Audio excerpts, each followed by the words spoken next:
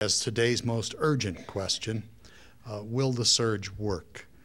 And as you all know, only history will tell us whether the surge worked and in what way it did work. But in any case, what we're interested in is the thinking of our guest, Dr. Kagan, about the surge. And as all of you know, he is one of the architects, one of the advocates of a surge policy. The report of the American Enterprise Institute on Iraq planning presented a report which was a path to victory in its title. It paralleled, of course, the Hamilton and Baker Iraq Study Group report.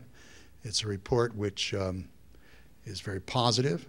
It apparently has gotten the ear of the President of the United States, which makes Mr. Kagan's thinking all the more interesting to us. Mr. Kagan is a graduate of Yale University in Soviet and East European Studies. His PhD is also from Yale in Russian and Soviet military history. He co-authored a book with his father, a Yale professor, which was entitled While America Sleeps, dealing with self-delusion, military weakness, and the threat seen in the year 2000. We are absolutely delighted that he's with us. He taught at West Point, the United States Military Academy, for a decade, teaching courses in military art, grand strategy, perhaps as Mr. Gaddis does at Yale, and also diplomatic history and the problem of revolutionary struggles. So he brings to us a long concern with these kind of questions of combat and questions of strategy. He's been with the American Enterprise Institute as a resident scholar for the last 2 years, and as I say, was a co-author of that very important report. So it's my great pleasure to present to you Dr. Frederick W. Kagan.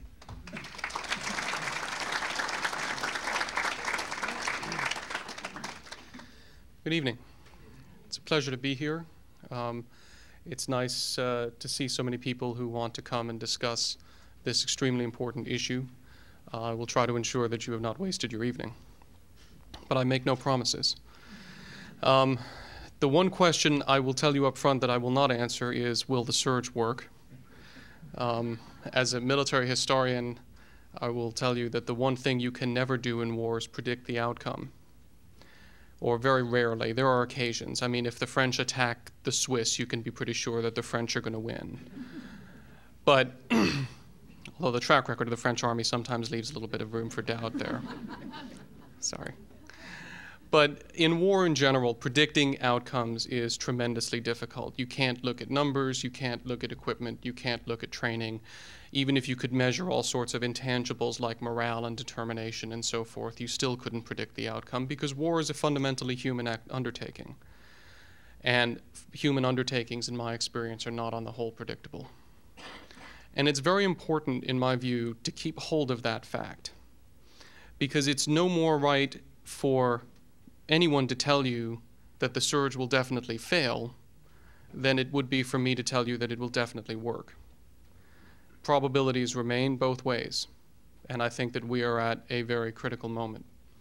What I'd like to do is to give you, as much as I can, an understanding of what is actually going on in Iraq at the moment, which has been informed by my continuous study of this and also by 2 visits that I've made to Iraq over the past couple of months, traveling around and talking to a lot of people and trying to get a sense for how things are progressing and trying to grasp this problem and its complexity. The first thing that I want to tell you is that Iraq is very, very different in its reality from what you would get the sense from just by reading the newspapers and especially looking at headlines. That isn't to say that it's better. That isn't to say that there's anything inevitable about success that the media is covering up. It is simply to say that it's different. And it is very complex. And it is the sort of complexity that requires continuous engagement and, as much as possible, tasting and touching it in order to get a sense of it.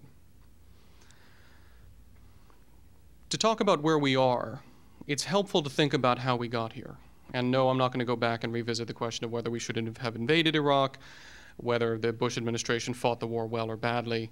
I think the answer to one of those questions depends in part on the outcome of the struggle. The answer to the other has already been decided rather clearly. But I do want to point out that America pursued a very consistent strategy in Iraq from the end of 2003, when it first started to become apparent to those who would pay attention that we were facing an insurgency and that things were not simply going to proceed smoothly in the desired direction, until January 10th, 2007, when the president announced that he would pursue a new strategy. And that consistent strategy was a strategy of training up an Iraqi force to take responsibility for establishing and maintaining security in Iraq, keeping our numbers in Iraq as low as possible consistent with that mission, handing responsibility for maintaining security over to the Iraqis as quickly as possible, and withdrawing as quickly as possible. That was the stated and implemented strategy of American forces in Iraq from the end of 2003 until January 10th, 2007. Notably absent in that strategy, for those of you who are familiar with counterinsurgency, was any focus on actually ourselves helping directly to establish and maintain security for the Iraqi people, which was a pretty significant lacuna. Because as you look at successful counterinsurgencies, and you talk about the tasks involved in counterinsurgency, one of the things that stands out most clearly is that if you are not providing security for the population, the likelihood of political, economic, social, and so forth development in any sort of positive direction is virtually nil. Furthermore, the difficulties of standing up an army and police force in the context of rampant insurgency and requiring them on their own to tamp it down, there's not a lot of precedent for that. In fact, I can't offhand think of any successful case, although there have been lots of weird cases of counterinsurgencies, and there may be one. But I'm not pulling it up right now. So this was rather an odd strategy to be pursuing. Now, if you like, in questions, I'll be happy to talk to you about why I think it was that General John Abizaid and General George Casey — Abizaid was the CENTCOM commander from mid-2003, Casey took over as commander of U.S. forces in Iraq in mid-2004 — why they consistently pursued this strategy. It was not an idiotic argument. I understand it perfectly well intellectually. I just happen to think that it was wrong-headed. Be that as it may, on January 10th, the president gave a speech in which he announced a change in strategy to one that focused on providing security for the Iraqi population in the first instance, and only secondarily working on training up the Iraqi army and police and transitioning responsibility to them. He announced that he would dedicate more American forces to the effort in Iraq for the purpose of pursuing this strategy, and he announced that he would replace the command team in Iraq. And that's how, in mid-February, General David Petraeus became the commander of multinational forces Iraq, the commander of all U.S., in fact, all coalition military forces in Iraq.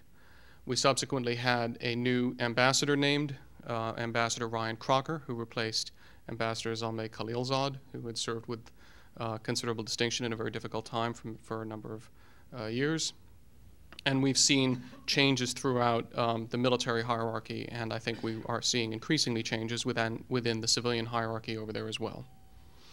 The 5 additional combat brigades that the president announced he would be sending in January began to arrive at the rate of 1 a month. And by the end of January, the first was in place. The last one is just going in even as we speak. So within a few weeks, the surge that has become the way that this is perceived and described will be complete. But I'm a guy who's all about complexity. And what I want to tell you is the story is more complicated than that. In the first place, this whole strategic shift has been reduced to the term surge. And the focus has been on the assumption that if we simply put 5 additional brigades in Iraq, that would turn the tide. That was never the assumption. It was never the assumption that our group, the Iraq Planning Group at AEI, operated under. And it was not the assumption that underlay the president's determination to do this either. The focus was always the change in strategy from one that focused on train and transition to one that focused on providing security to the Iraqi people. The increase in forces was because it was thought necessary in order to accomplish that mission. It was never thought that the increase in forces by itself would take care of the problem. And I'm, by the way, 100% in agreement with that. And if it had simply been a matter of adding 5 brigades to what we had been doing in the past, I would have opposed it. In addition to that, it's important to think about what these brigades are actually doing. These brigades are going in to neighborhoods, which is also a departure from past practice. There had been in the past a handful of U.S. units that had operated regularly outside of their bases.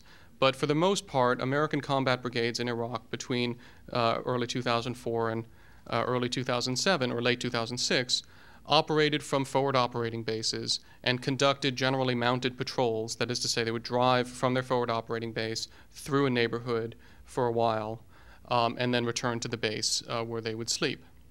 The new strategy focuses on pushing American soldiers off of the FOBs and embedding them within the neighborhoods where they are now living. And they're living in joint security stations and combat outposts, which are significantly more bare bones, significantly less comfortable. I visited a couple of them, and my heart goes out to the soldiers who will be living there in 130-degree heat. And of course, significantly more exposed. The idea behind that is that if you simply drive through a neighborhood, the likelihood that you will actually gain an understanding of the neighborhood and gain an understanding of what's going on and gain the trust of the people so that they will actually begin to give you intelligence about what's going on, and you can improve your understanding and find out who the bad guys are and what they're trying to do and how you can stop them and work with the local people to stop them, is very low. But when American forces move into joint security stations and start conducting dismounted patrols, which is what they do, and mingle with the population so that they become known, and start establishing trust relations with the local people so that they get tips, then you find that the intelligence that they get about the local situation goes up dramatically. And this, in fact, has been what our units have found. And a number of commanders who were there that I spoke with before the surge began and have since shifted their approach remarked on how their heads were nearly blown off by how much intelligence they started to receive as they moved into the neighborhood and how much information they started to get from the local people, telling them, bad guys are coming into the neighborhood, we don't know who they are, they're holed up in that house, could you go check it out, please? Information of that variety. Also information of the following variety. I saw a guy with a hood over his head come out at midnight and plant what looked like an IED and a tripwire right over there. I think you might want to take a look at it, but don't step on it. And then our guys will go out and look into it. And this is one of the reasons why we've been discovering a lot more IEDs as a percentage of those that are planted rather than, that is to say, discovering them without setting them off, because we've been getting more intelligence. Now, of course, on the other hand, as you push out of areas where you had been into areas where you hadn't been, one of the things that happens is that you start to move into areas that the enemy had controlled. Now, let me talk to you for just a minute about how our reporting works. The way that the military understands what's going on with a local unit is significant actions are reported up. And a significant action can be anything from an IED strike to a large raid to seizing an enemy combatant or doing a lot of other things. But one of the characteristics of significant acts is that where there are no U.S. forces, there are no SIG acts. And so neighborhoods look very peaceful on a map if you simply plot SIG acts when we have no forces in them. And of course, neighborhoods that the enemy controls do tend to be relatively peaceful because the enemy controls them. But that doesn't mean that we're actually moving any forwarder in the direction of accomplishing our overall goal, which is to establish stability in Iraq, because if al-Qaeda controls a neighborhood, then the sort of peace that's imposed on that neighborhood is not the sort that is actually conducive to having a stable Iraq as a whole. But the first thing that happens when you start to move soldiers off of their bases and out of areas where we had had relative predominance into areas that the enemy actually has been controlling is that you get a lot more contact reports and a lot more SIG acts, and you start to find that the enemy fights back. And that's one of the things that we've been seeing. The enemy has surged against us to meet our own surge. And al-Qaeda in Iraq is a very formidable enemy in that it understands our media cycle very well. And it is very well aware that any time a suicide truck bomb goes off, it's front page news.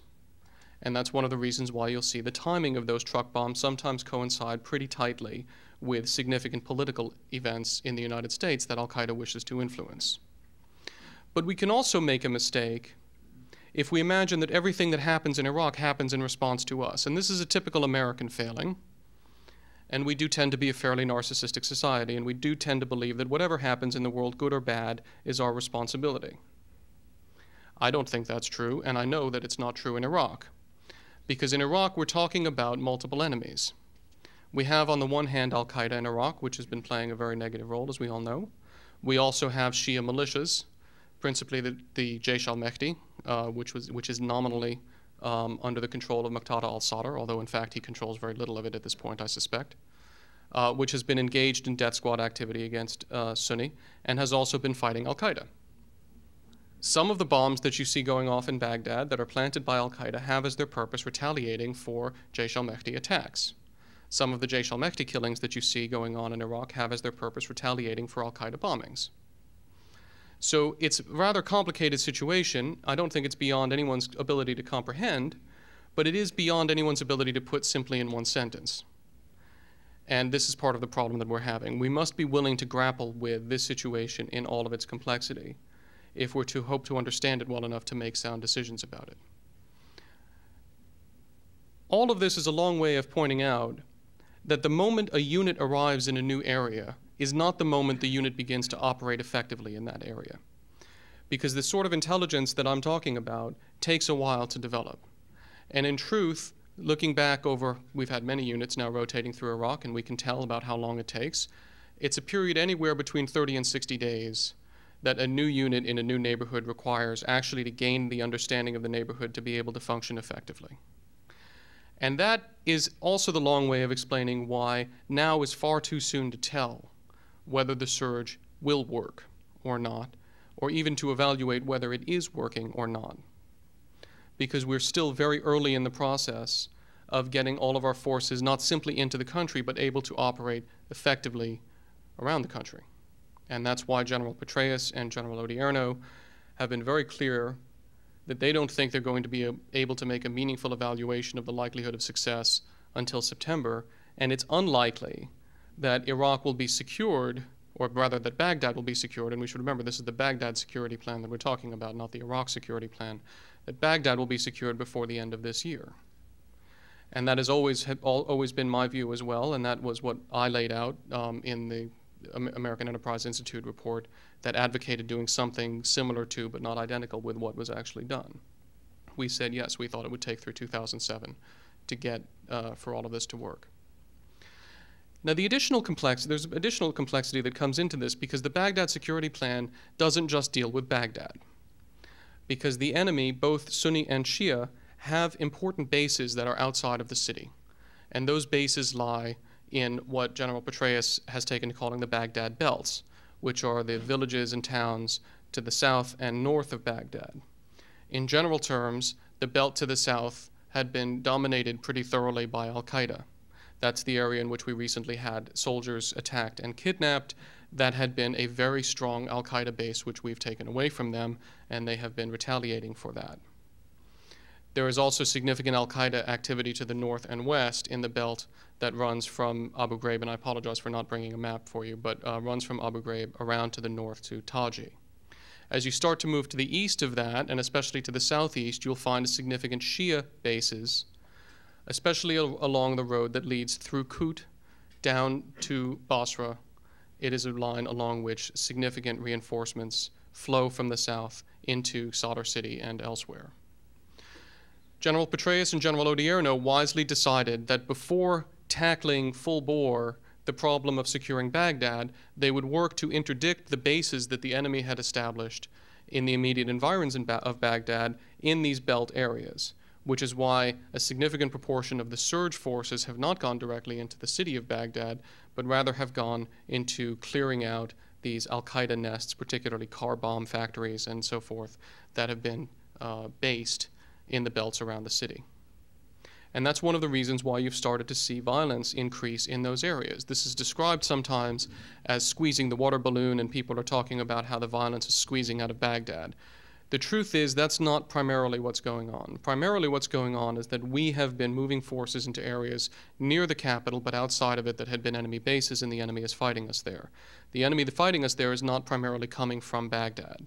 They were there in areas that we had not been contesting.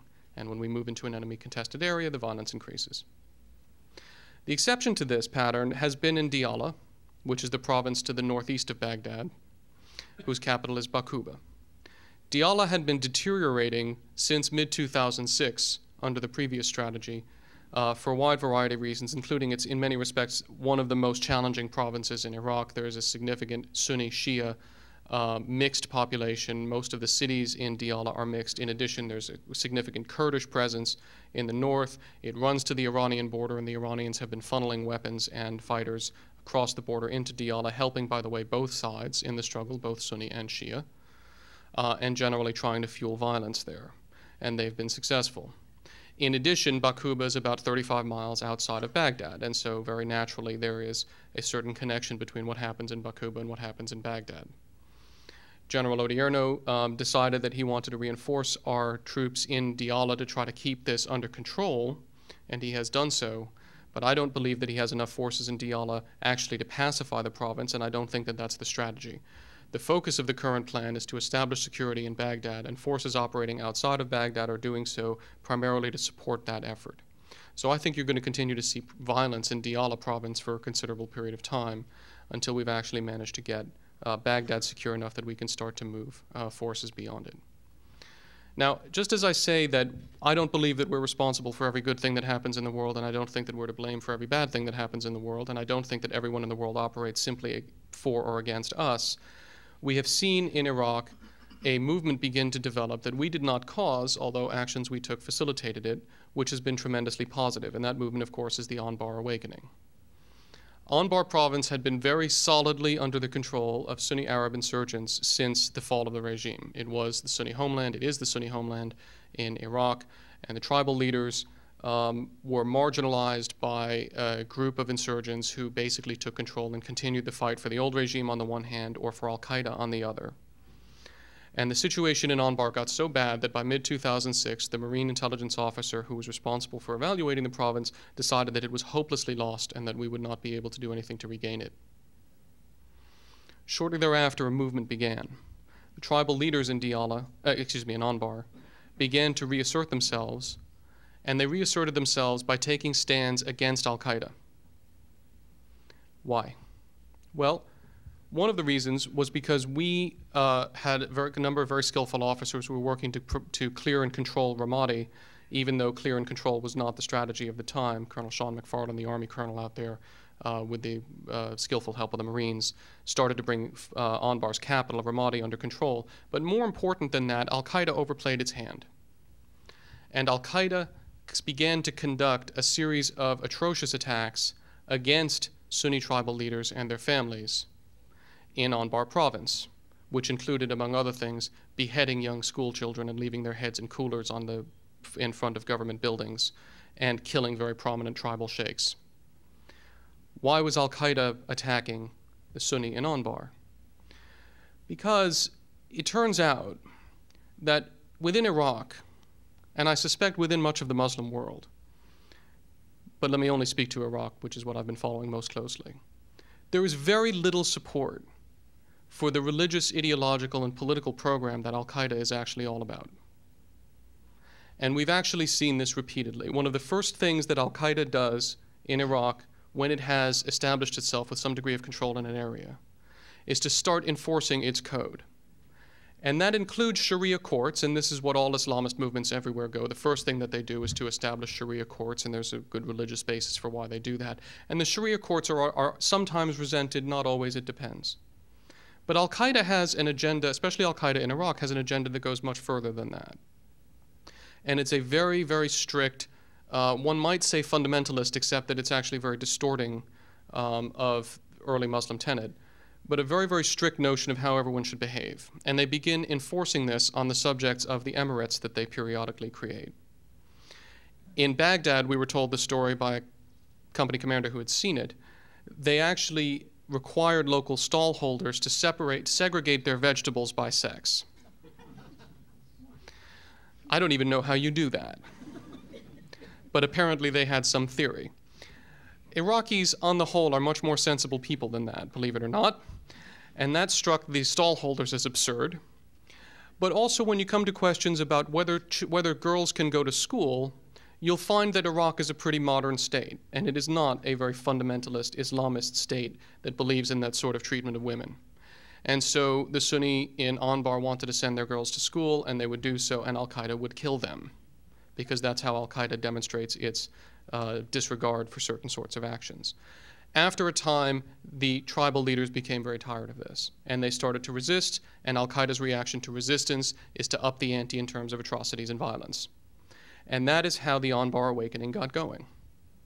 And the tribal leaders, by this point, the vast majority of tribal leaders in Anbar have come over to our side, are fighting al-Qaeda, and the evidence is in mid-2006, through mid-2006, it was actually impossible to recruit virtually any Sunni Arabs in Anbar into the security forces.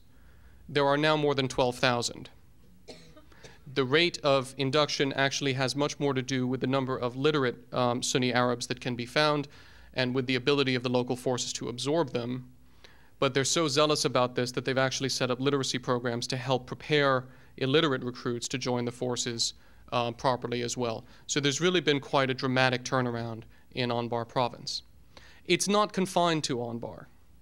Similar awakening movements have developed also in Babil province to the south, in Salahuddin province directly to the north, and even in strife-torn Diyala province, where a couple of tribes have come in and started negotiating ceasefires with us and started working with us against al-Qaeda. Astonishingly, we have even seen the trend develop of the former allies of al-Qaeda, the Sunni Ba'athist insurgents, beginning to fight al-Qaeda as well. In my view, and this is just a sense, I think that in many respects a key turning point or a key inflection point in all of this was when al-Qaeda declared the Islamic State of Iraq, which was an error because as soon as you start focusing on the Islamic State of Iraq, you start focusing on the positive political agenda of a movement whose positive political agenda is actually abhorred by most Iraqis.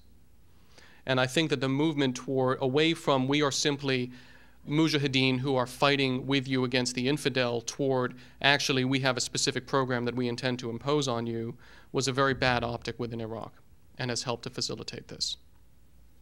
Now I could offer you a lot of complexity on the subject of what's going on in the Shia community.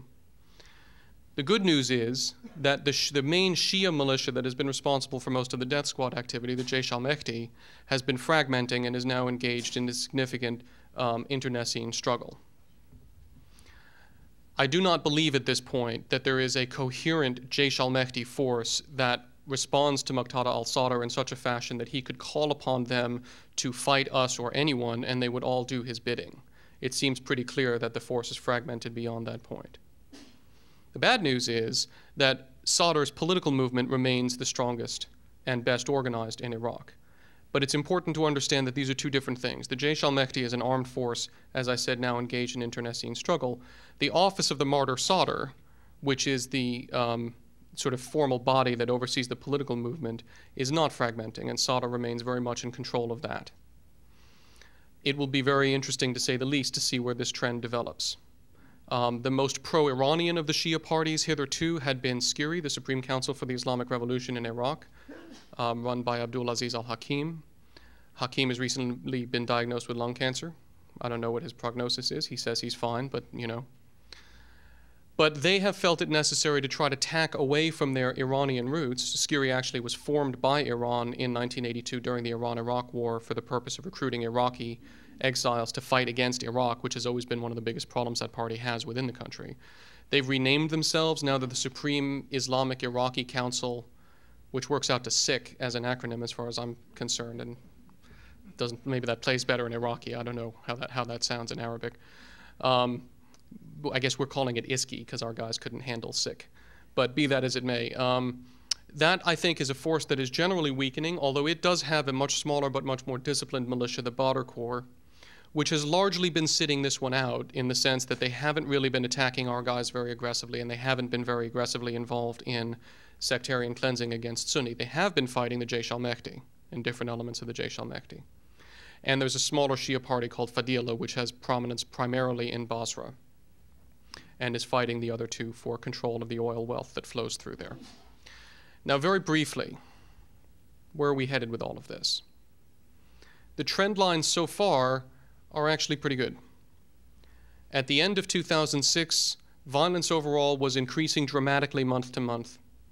And as we had conducted 2 clearing operations in Baghdad called Operations Together Forward 1 and 2, at the end of each one of those operations, not at the end actually, within a few weeks of the beginning of each one of those operations, violence overall, including sectarian killing, was much higher than it had been at the beginning of the operation.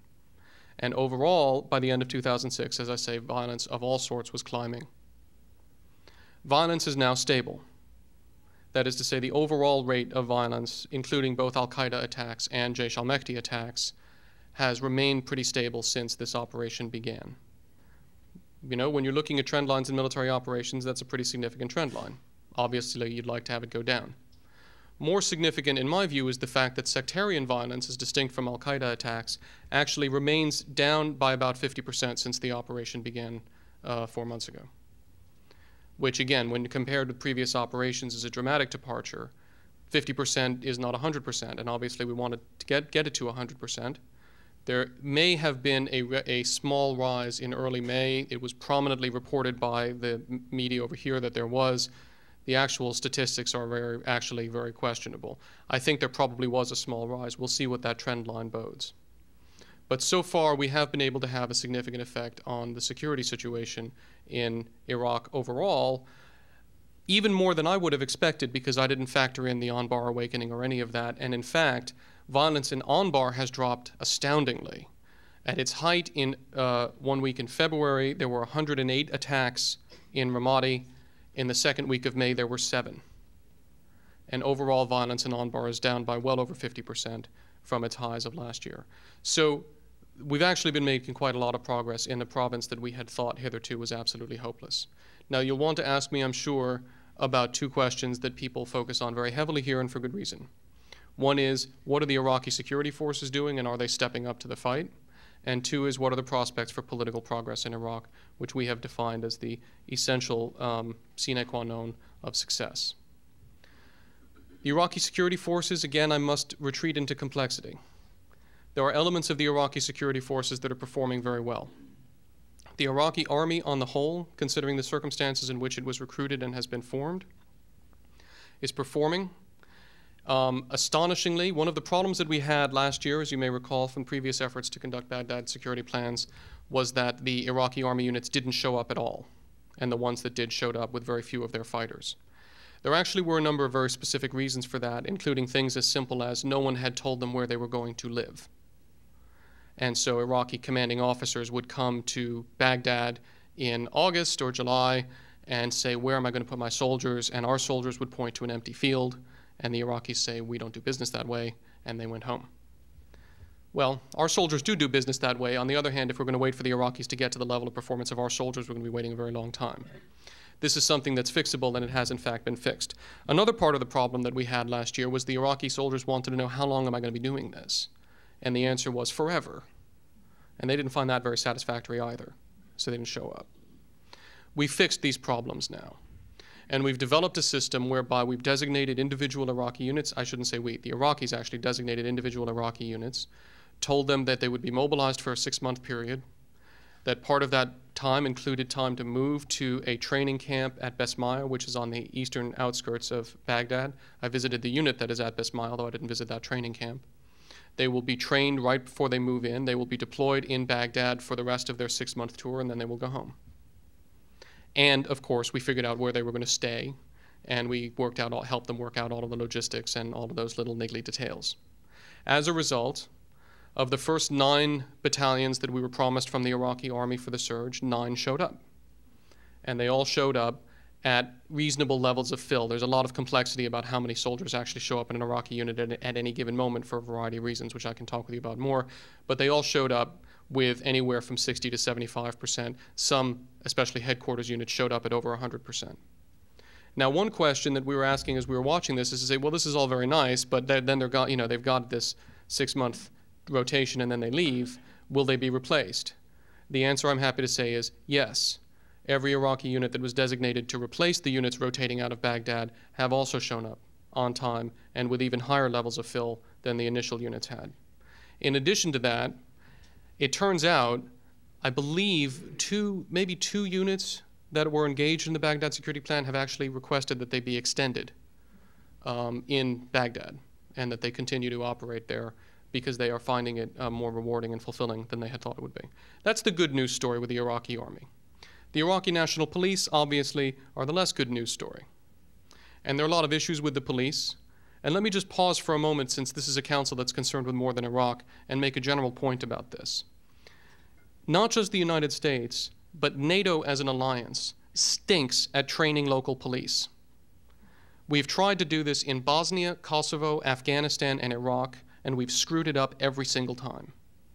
And this is not just an American mess, because in Afghanistan it was the Germans who were responsible for the police. In Bosnia and Kosovo, various nations were responsible for the police.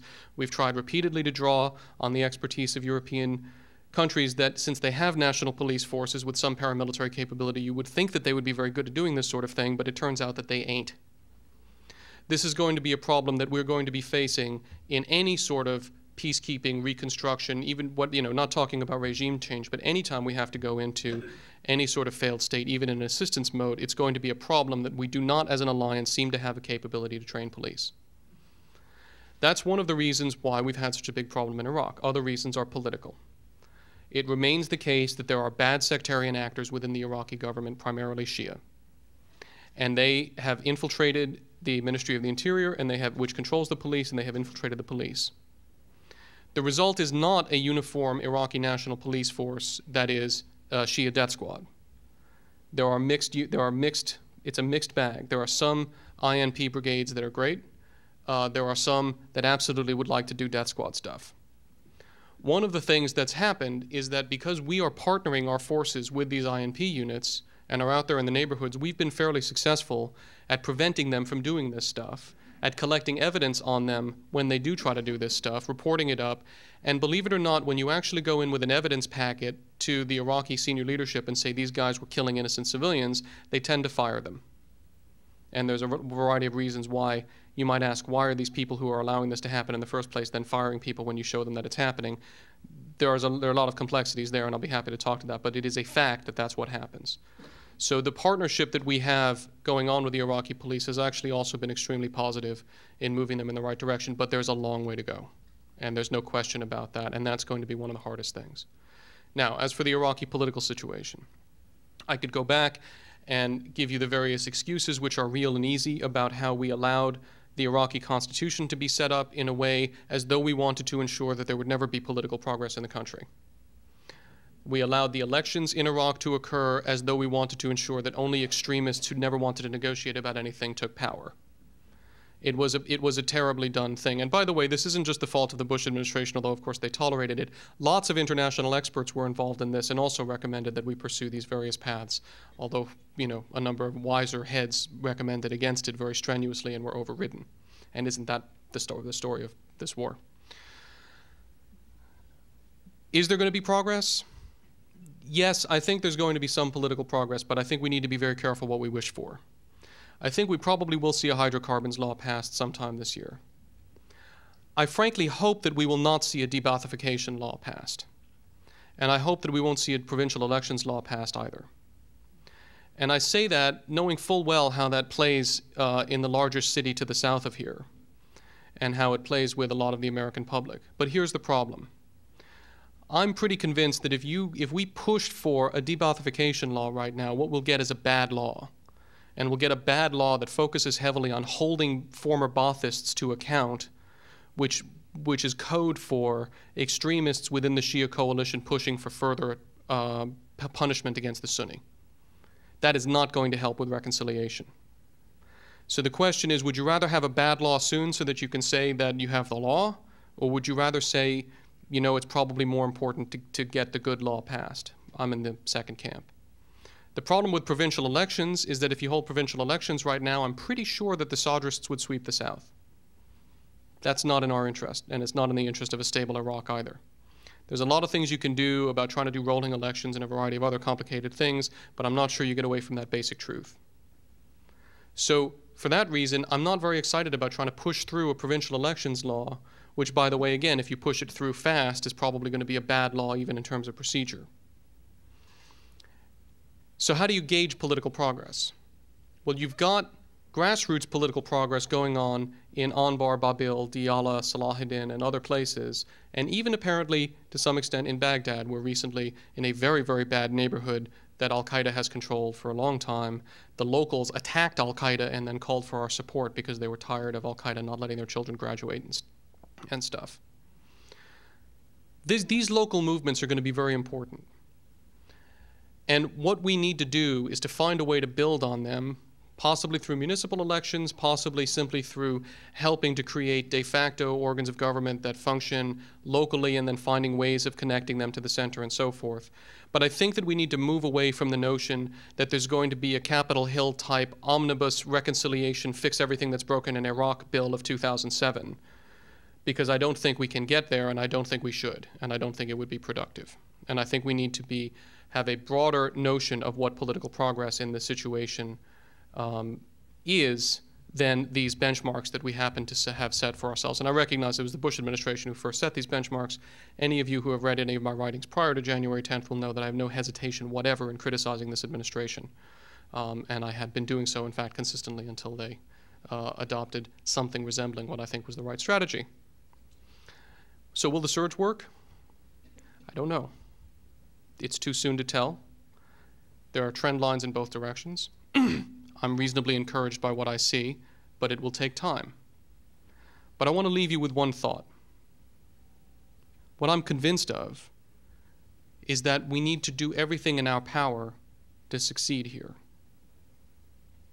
As I drove around the streets of Baghdad and walked through a market and saw a lot of Iraqi children running around, I was struck by the fact that the Iraqi children's attitude toward Americans at this point tends to be pretty friendly, curious, not hostile. And that's even in some neighborhoods that have been controlled by al-Qaeda and terrorized by death squads for a long time. And they're very sweet children, and they're like children anywhere in the world. But one thing became very clear to me. Their entire generation, not just in Iraq but in the Middle East, is at stake here. Right now, they expect us to keep our word to them, to keep our word to their parents. And our word was to make a go of this. They expect us to fulfill that commitment. They're looking to us to fulfill that commitment. If we fail, if we abandon them and allow them to fall into the chaos and misery that will surely follow,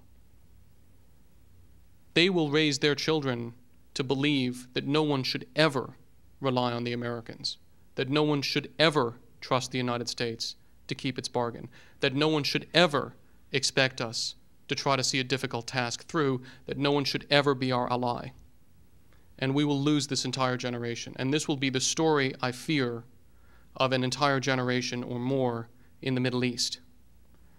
I'm very concerned about that. And I think it's something that we have to factor into our equation as we decide what's the best thing to do here. Thank you for your attention.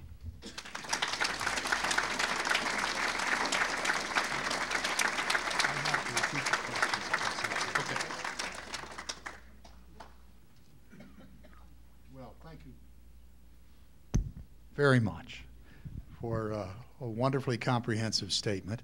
Interesting. Floor is open for questions. In the rear. When you reach a particular point, September or so, what metrics do you use to be encouraged? The purpose of this military surge and change in strategy was to provide security in Baghdad and its environs. And at the end of the day, security is a fairly measurable thing.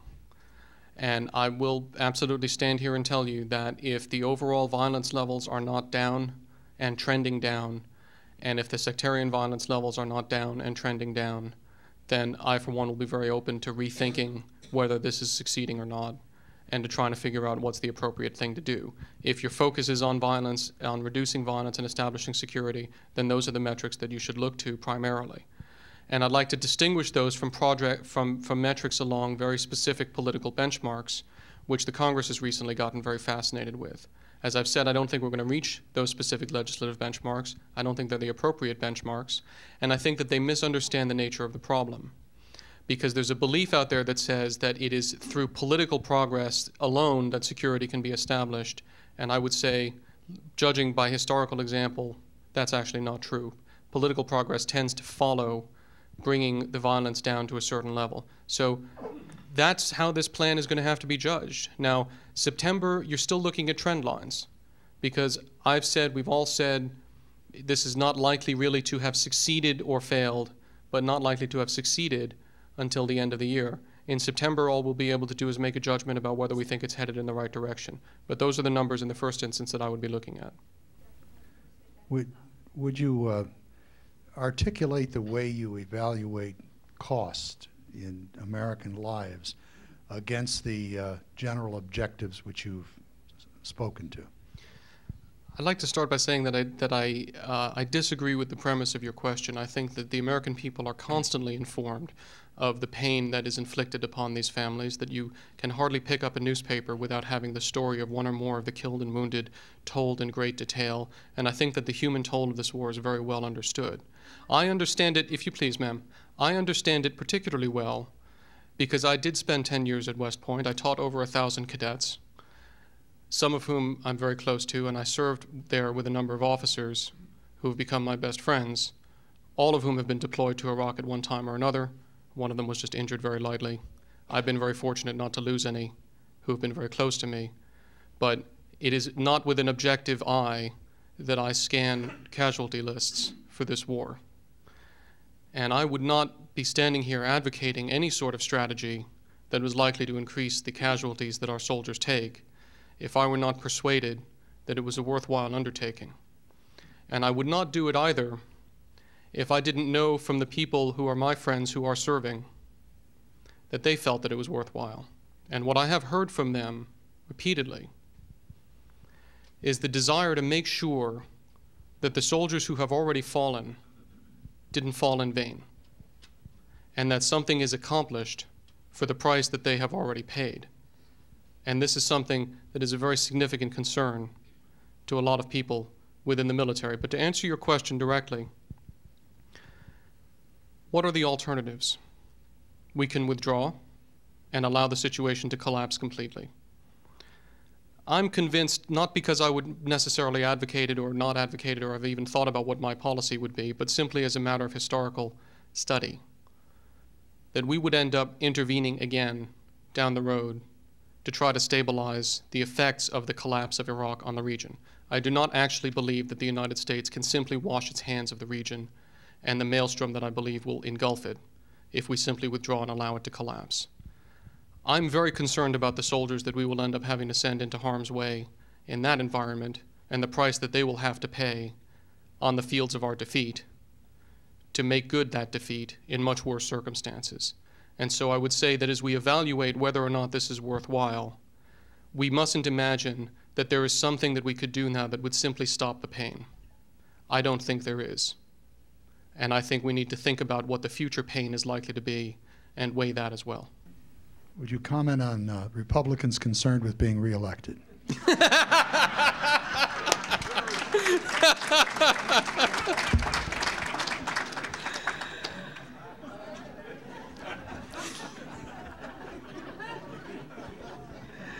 No. Next question. One of the great things about being a military analyst as opposed to a political operative is that I can duck questions when they're put that directly in that fashion. Some elements of this are fairly simple, and I worry about precisely the scenario that you're describing. I think that there will be, look, if the report comes back in September and Petraeus says this isn't working, then it's over, and I don't think there's any question about that, particularly if he says that he thinks it's not going to work. What's interesting is there likely to be a push for declaring victory in September and beginning to withdraw? I fear that there may be. I think that Republicans would be very well advised to think about what the situation will look like in November of 2008 if they succeed in bludgeoning the president into declaring victory and withdrawing in September 2007. Because one thing I'm sure of is that if we start doing that, this isn't going to work. This is going to take longer than that. And if we start trying to hand over in September, then we're going to be back to the same strategy that got us into this mess in the first place, and it will get us back even faster, I think, to the place that we had just gotten ourselves out of. Then Republicans are going to have to run on that. And the thing is, not being a political operative, you can take this for what it's worth. I don't see how the Republicans do well in November 2008 if Iraq is a disaster. I simply don't see how they do well. Whatever they voted, however they voted in September 2007, I don't see how they extricate themselves from this. And frankly, I think the Democratic leadership is 100% in agreement with me on this question. They also don't see how the Republicans do well in November 2008 if Iraq is not succeeding in some measure. I hope that it will be possible to persuade Republican members of Congress and Republicans in general that there's no life raft here that they can jump onto. It's really very simple. Are we, the American people, going to vote for people who get up and say, we voted for the war, we supported it for 4 years, then we voted for defeat or surrender, vote for me? That just doesn't sound to me like a very appealing platform. And so I don't really see how that works for them. So I'm hoping that if General Petraeus actually does come back with a reasonably positive report in September, that the Republican leadership will be wiser than this. But I have to say that I'm not without my fears on that.